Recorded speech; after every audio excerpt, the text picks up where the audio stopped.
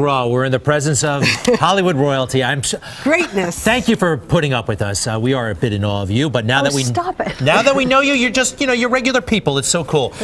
Allie. So by the way, even though she has New York roots here, family, she grew up here. She's been spending a lot of time in Santa Fe and is very involved with this IBU movement. Oh well, this is the reason I'm really here. There is this extraordinary, just beginning, but it's going to blow huge. I just know it. Movement called IBU, which is Indonesian for Woman of Respect, and my new brilliant friend Susan Hull Walker has conjured up this concept of having women's cooperatives all over the planet.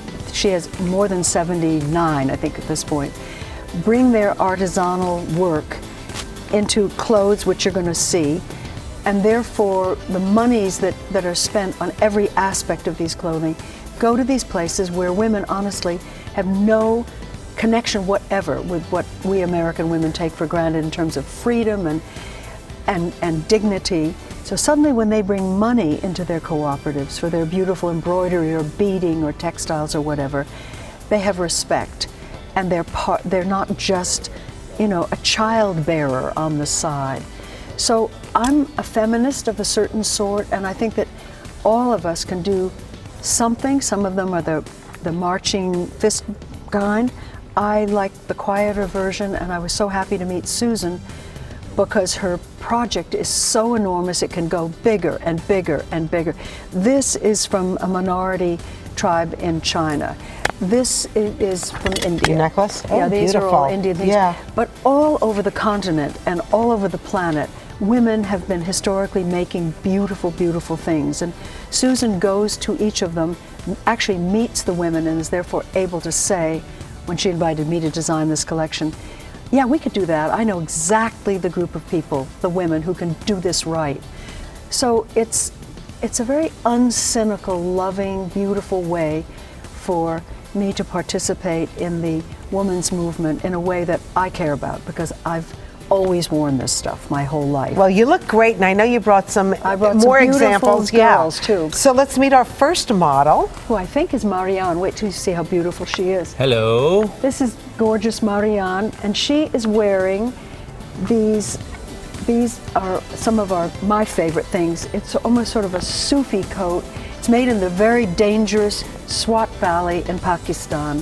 And Susan and I have a friend there whose whole work is in that part of the world. The pants story is kind of a surprise. The pants are made in Uzbekistan. Can you see how much geography? Yeah, that's fantastic. Then there's a fantastic collection now of these old African textiles from Burkina Faso.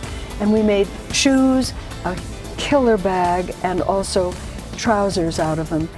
The beads are probably Indian.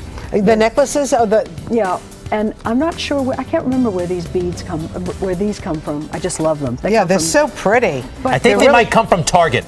They do not. Oh, sorry, just kidding. IBU movement. Wait a second. Well, it's not the worst idea in the whole world for IBU to do a collection for Target. Because we want these things, we want people to buy them. All we want to know is that they're real, that they're not, hacked out in Southeast Asia with slave labor. These are made in a traditional way all over the world. I would love to get them in Target. Target? You're on notice. But with our philosophy. Right. Because here's the other piece. I think we all love to stop wearing like the last minute's gotta die if you don't own it fashion that you're zipped into, hooked into. Right. With a color. That's uncomfortable. With a color you look horrible in it just because it's in. All of the clothes that we've done feel great to wear. And we're wearing stuff that's been around for thousands of years, but tweaked. And you can vouch for the working conditions where they're made, Oh, and that's absolutely. important. Thank you so much. Let's see our next model. Let's take a look. And this is Julia, this beautiful creature. And she's wearing one of my favorite things. This is a textile from Kenya. It's called a kanga. And when you open it, it's sort of like single bed size, and there's one on each side. I was desperate to have this fabric in our collection after I'd seen Queen of Katwe, Lupita Nyong'o's film this year. Yes. She was in, what was that, 12 Years a Slave? Yes, but she was also in this in Ghana. And we did shoes in Brazil. That's where there's a woman's. Those are very pretty. Every cooperative is only women. They're fabulous. They're so comfortable. And Ali, what's with the necklace? Well, that's something I love. It's from the Maasai tribe. I wore one at our International Folk Art Market in Santa Fe, where a lot of our artisans show their stuff, and everybody flipped for it. So I said, Susan, can we get some all-white ones for this? I love it.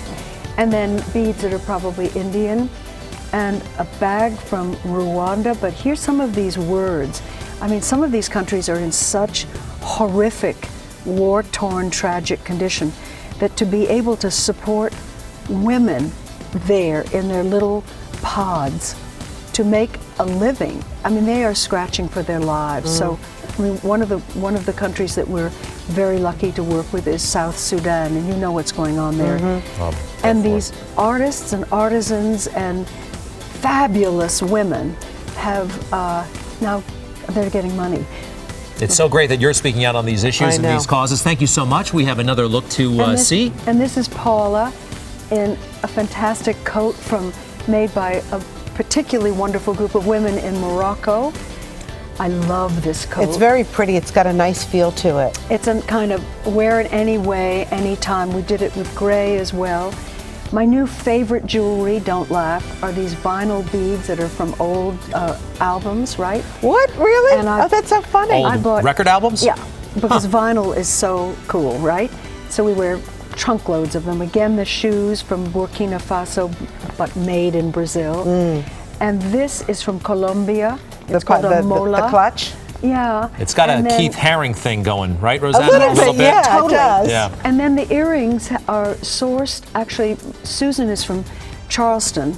This whole extraordinary movement that she started is anchored in Charleston. And I was introduced to the woman who's working with women in China to make these tassels, which just happen to be in fashion now. I was about to say they're very popular now. In fashion has had absolutely nothing to do for me with any of this. Again, those are albums, like record albums. The earrings are record albums. Oh, those things are record albums. Pieces of vinyl.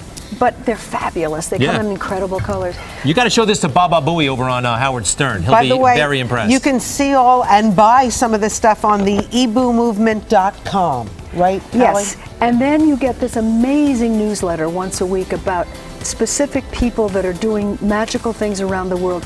This is going to be enormous, and I was invited, and I'm doing this not for money, but just because I so believe in what she's doing. She has an incredible, tiny cast of helpers, and they're changing lives. Well, so are you, Ali MacGraw. I'm so glad that Susan teamed up with you. I'm so glad she asked me to do it. And we're so glad that you're here, Ali too. MacGraw. Thank you so much. Come back and visit us again. Thank you. Did I wreck your hair? No, not at all. Anyway. Thank you so much. Thank you, ladies. Thank We'll you be right guys. back. You're beautiful. The best. So where are the models from? You're from